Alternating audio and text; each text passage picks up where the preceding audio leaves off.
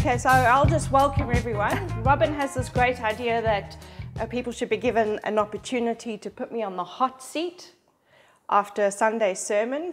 We've invited Cathi to bring some questions to the table, and Cathi very kindly offered an invitation to Wendy. I've never really met Wendy before, ever. No. I'm delighted to meet her. It's the first time we're having a conversation, and we're unpacking the sermon from Sunday's Gospel on Mark, something about the rich going through the rich man eye comes of a to needle. church. Yes. That's right. Oh, the rich one comes to church. That's right. Yes. Yeah. So starting with that, we live in a really rich country. So how do Australians aspire to ever achieving this? Achieving eternal life. So how do rich people aspire to achieving eternal life? Well, that's a Well, great... not aspire, but how do they potentially achieve it? Yeah. So that's actually a great question, because that's precisely the question that the rich man asked. So I think what I tried to communicate was we make a mistake if we read the scripture in an individualistic fashion as applying to me as a person, because we have that very individualistic approach to life and society. We share that with North America, I think. Whereas I'm imagining that the early writers of the gospel and the early audience, and certainly my cultural background, is more community orientated. So it's a community hearing and interpreting the text. And it's not so much about eternal life. It's about this thing that Jesus calls the kingdom of God. So that in itself is a political statement, because he could have used anything. He could have said something like the new household of God or the new city of God, but no, he chooses this phrase, the new kingdom of God. So the early listeners would know what a kingdom is. They live in a kingdom, they know how it operates. And what Jesus is communicating, that he is inviting us to live in a kingdom with a different set of rules that operates differently. So this is about entry into the kingdom of God. And one of the main features of the kingdom of God, based on the teachings of Jesus, and remember he's a good Jewish person, so he's inspired by his Jewish tradition. One of the main features of it is I suppose, the whole element of sharing. So it might start even with his birth, so that the time he's born, his mother is said to have sung the song over him, which is quite a political song too. She says, the rich he has sent away empty, and the hungry he has filled with good things. And so the idea is that the rich, so inspired by this concept of the kingdom of God, so invested in it, and so desiring to be a part of it, they're given a great healing. And the great healing is to be free from affluenza, always wanting more. You're healed of the disease of consuming and concentrating your wealth, and you see your wealth as an aspect of the kingdom of God, so it's shared. So the reason there are no rich in the kingdom of God is precisely for the reason that there's no poor in the kingdom of God. It's kind of a great leveling of society. So Jesus is basing this teaching on two influences. And the one influence is something called the whole Sabbath idea. So I don't know if you're aware of Sabbath, but the word Sabbath usually implies a day of rest. So once a week, there's a day of total rest. So that gives you a taste of freedom. And this can be the most life-changing thing that people can ever do, is to give themselves a day of rest. Because guess what happens in that day of rest? You stop doing, so you've got time to think and reflect, and then out of that, all kinds of things happen. But it was further than that. So it's to do with the number 7. So every 7 years, fields would be allowed to go fallow. It's an agricultural principle which we find helpful today. So the fields are rewilded. They're left to be undomesticated, be themselves. And the idea is that that happens to humans as well. So the ideal society is when the gap between rich and poor is small. The larger the gap between the rich and poor, the more unstable a society is, the more violent it is. So the early Jewish people didn't trust themselves to keep society in this balance. And so they had this idea that every 7 times 7 years, so in every 49th year, all debts would be cancelled and slaves would be set free and loans would be forgiven. And this was the great equalization of society again. So the first sermon Jesus ever gives is he's calling forth this jubilee. That's what the word is. Okay. Yeah, you may have heard it in political arenas, even like some African leaders call for the year of Jubilee, you know, like the cancellation of African debt. In 2000. Yes. That was a political thing in the year 2000. Okay. To eliminate all the poorest countries' debt. Yes, that's right. The poorest 20 countries' debt or something. Yeah. And there was a big push for that. But I wonder what would that year of Jubilee, because you mentioned bringing that into the church, what would that look like? A year of Jubilee? Yeah, that principle of the year of Jubilee, what would it look like here, right now? Well, perhaps your example of the African debt on a global political level, I think that could be where the biggest changes are offered. So nothing specifically for us here? Well, it depends on how an individual's life is changed, you know, for that. So anyone who loses debt is changed, I would imagine. Yeah. Unless they're a gambler. Yeah. So I think it does work. So in one of the other sermons, I give that example of the chap in America who started a company, and out of his own, he decided to lift the minimum wage of his people. Employees. He self-imposed a minimum wage, and all kinds of unplanned side effects happened, if you like. So their debt was cancelled. There was a lot. They owed less money because they had more wages to pay it off. A lot of them could give up a second job. Some were holding down 2 jobs just to survive. And there was a baby boom. Now, if you've got a livable income, you feel confident enough to start a family. So there was a baby boom, and many of them entered into the home market for the first time. They had enough resource to buy a home. So this is one person's life who's changed by similar concepts, that because of his position of influence, has that company, I would call a kingdom of God company, for example. It's almost becoming a political transference, isn't it? I mean, lifting the wages, like the macadamia farmers or the blueberry farmers all increase their wages. It's merging religion with politics, do you think? Well, it's not, well, the religion that Jesus doesn't offer a religion. I hesitate around the word religion, because I suppose he's influenced by his religious tradition. But true religion is ultimately political. Otherwise, what's the point? What's the use? Yeah. So I do see elements of that kind of jubilee practiced within my parishioners. So, for example, I've got some parishioners who, out of their own, have just rewilded parts of the property they own. You know, just given it back to the forest that it once was. Several of them have done that. And It's quite a big movement in this area. Yeah. but that I would call a kingdom of God practice. Land for wildlife. Yep. And the thing is, as healing as it is for the environment, I would suggest that it's twice as healing for the individuals that have made that decision to do that. As the forest has grown, so have their inner beings grown with that as well. So, And their health's improved by pulling weeds. So, you know, it's a win-win.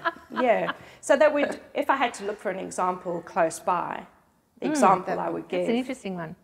is people giving the land back to the rainforest. Because there's other things you could do with that land. Sure. Absolutely. You could divide it and sell it off, or try to make money out of it. But they've decided they've got enough, and therefore they're gifting the excess. That's why there's no rich in the kingdom of God, is because the rich willingly and for their own healing gift their excess.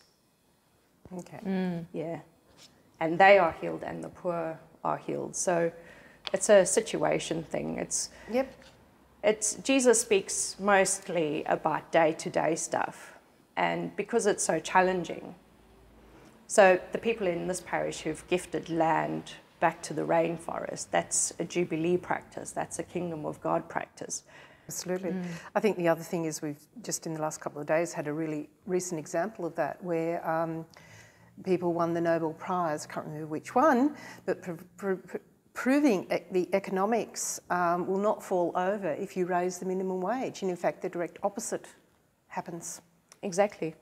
And so people just actually, and that's an example where even in Australia, we're constantly, as soon as anybody starts talking about raising the minimum wage, the first thing the Business Council comes out with is it's going to send businesses to the wall. And I've been listening to that for a very long time, and I've never seen businesses sent to the wall because of this, but it's the same argument they trot out every single time.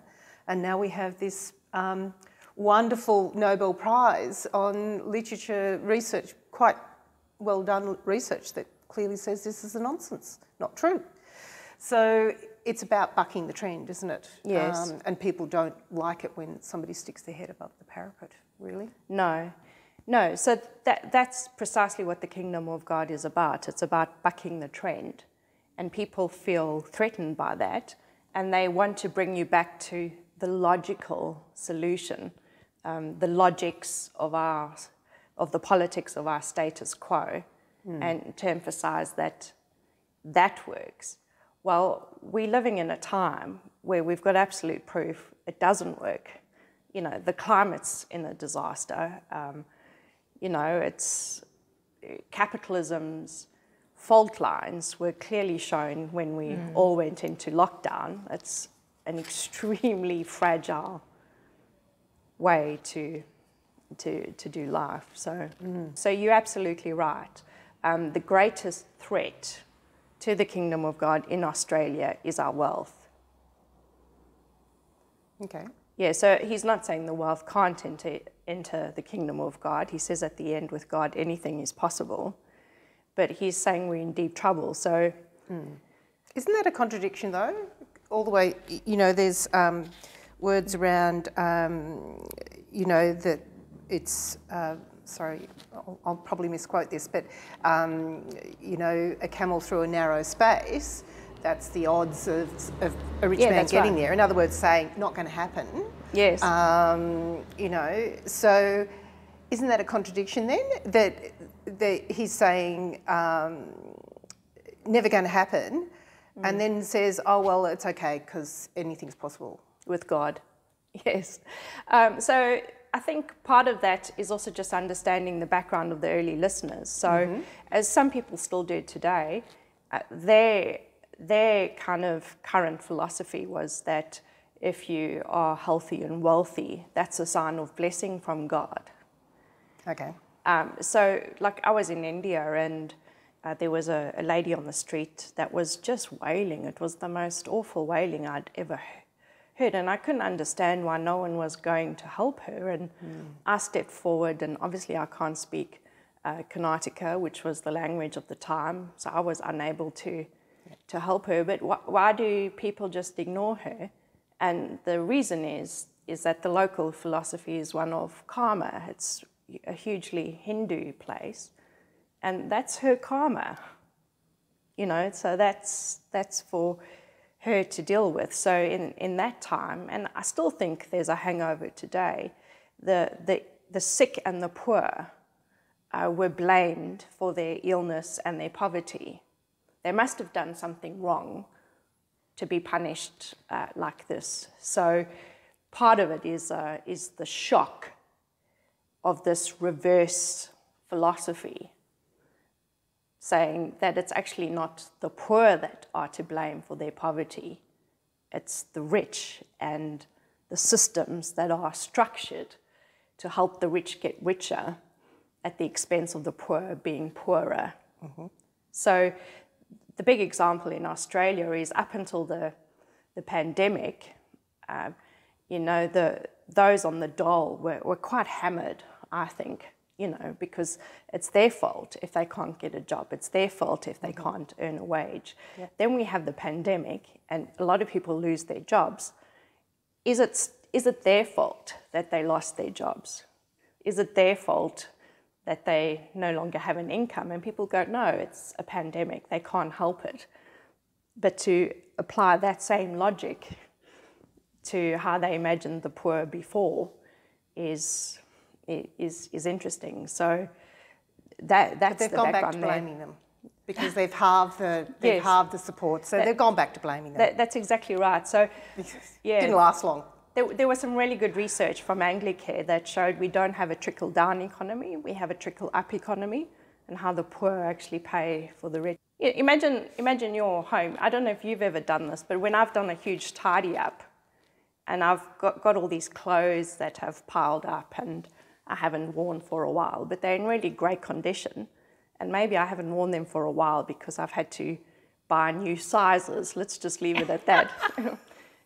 I don't know if you have the experience of packing that, taking it to an op shop and having a sense of freedom. You feel psychologically lighter, don't you? I did my whole house last year when I repainted it.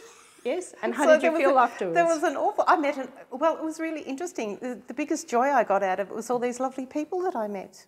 I have one at Wendy's baskets. Okay. Just through giving away your excess? Through giving it away or sharing it or, selling it for ridiculously, honestly, why did I put a price on this type thing? And it just was, there was such joy in those people that I met. And I've got a tidy cupboards, which are lovely. Yeah. I like tidiness. So one of the characteristics of the kingdom of God is this joy. Yeah. Which is more stable than the effervescence of happiness. Happiness can bubble away, but that joy is still with you today. Yeah. Still giving things away. Do you think there's, that's the kingdom of God. So I don't think he's imagining that we'd be poor. Poverty is never the will of God, not for the poor and not for anyone. Mm. What about those churches that preach the prosperity, like really God wants you to be rich? Yes. Is that like the opposite of what you're saying? It's precisely the opposite. Mm. Mm. So where does that fit with this teaching? Because they use the same texts. Oh, they use other texts and only part of it. I can't think of anything authentic within the Gospels that would support the lifestyle of the rich. Perhaps it's more going back to the Jewish texts, the Old Testament texts of, God wants you to be, you're blessed if you're rich, I can't think of a verse that says that. Well, if God blesses us, God always blesses us to bless others. Mm. So if you have the blessing of wealth, you've got a huge burden of blessing on how you use that for God. Mm. Well, so when Jesus talks about the kingdom of God, it's not about eternal life. No. It's about the here and now. Mm. So the kingdom of God is, this realm where the values of Jesus are the constitution and are the economic policy, kindness, care for the most vulnerable, tenderness. So the rich man, the inheritance, it prepares us because, see, what was happening at the time, and maybe it's similar in Australia today, was you had land and you had to pay tax to the temple and tax to the Romans and whatever. and you would run out of resources to pay the tax. So you would take out a loan, and a surety for the loan would be your land. So these wealthy people who lent you the money, if you couldn't pay the tax the first year, what makes you think you're going to pay it the second year? So what happens is they have to forfeit their land to this rich man. So the text is implying that he's one of these estate owners who's made his wealth by capturing, the land of others in this debt system.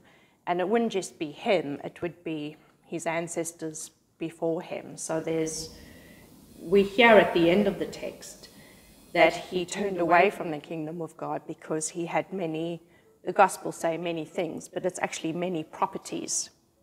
Sorry, a question just popped into my head and popped straight back out. So that's an example for the day, but how does that apply to Australia? Because I immediately thought of banks when you were talking about exactly loans and whatever. Right. But aside from banks, how does that apply today? How does what apply? How does that whole, that eternal life is what we're all after?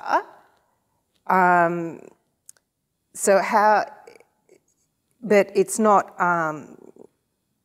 Okay, so if eternal life is what we're all after, is that actually statement still true today? Is that what people are aspiring to? So I think, Wendy, that's one of the misconceptions about Christianity. And one of the misconceptions about Christianity, as I see it, is that it's all about the hereafter, in getting enough brownie points to go to heaven one day. Do you think that's a historical thing? Do you think that the perception that you're giving us now is, only been around maybe for half a century or so? Or a century, maybe? No, maybe not. I think that perspective happens when you put the gospel in the hands of the rich. So a good way to avoid some of the radical teachings of Jesus is to spiritualize it, to say, oh, it's not about the banks. Heaven forbid we, the banks, and heaven forbid we have an ICAC. It's nothing to do with that. It's about heaven. So the spiritualization of the gospel and forcing the view to be about whether you go to heaven or hell, I think is a wicked manipulation that the wealthy do to avoid the radical teaching of the text. And it's also a useful way to keep the poor in their place. Promising them something better when they die. Yes, so don't worry about your suffering. Work another 10 hours. And yes, it's not good now, but don't worry. If you do this without complaining, you'll get to go to heaven one day. It's why Karl Marx said that religion is the opium of the masses. So following the teachings of Jesus, I see him as very anti-religious and anti-establishment. And it really is about where the rubber hits the road here and now. Yep, that answers that question. Yeah, just curious. Yep, because we had a little discussion last night about whether that's something that the whole idea of eternal life of any description, I just was horrified by the whole concept. I just thought that was an awful concept, that eternally, somehow, you pass an exam, I would continue to exist. Yeah, they've made movies where people live forever, and they don't. It's not good. Well, I wondered what today it really. I might just point out there before we come to Cathi, is that there's a very powerful moment in this text because Jesus pauses and he looks at him and he really loves him. So I think that's quite a powerful moment. So if anyone failed an exam, it's this guy. But he's already loved and accepted. But he's not going to get eternal life. No, I don't think it's about... Well, possibly not, because God could always... Are you saying Jesus' love was not strong enough for him to be moved to that point? So I would just say, everyone has eternal life, if that's what the thing is. So that's a non-question, do you know? Okay. So you can't equate eternal life with the kingdom of God. Okay. It's only one dimension of it. We didn't talk about the kingdom. No, we didn't. No. We just, yes. That's another story. Yeah. Sequel. So this text is not about who goes to heaven and who doesn't. I'm out of Thank you. questions. Are you out of questions? Good. Well, it's good enough. I think it's long enough. Well, yeah, I think it's long enough. You got that, Chop? Now we have to wait till it's turned off before we say anything of significance. Not that that wasn't. Thank you. Thank you. Really good questions.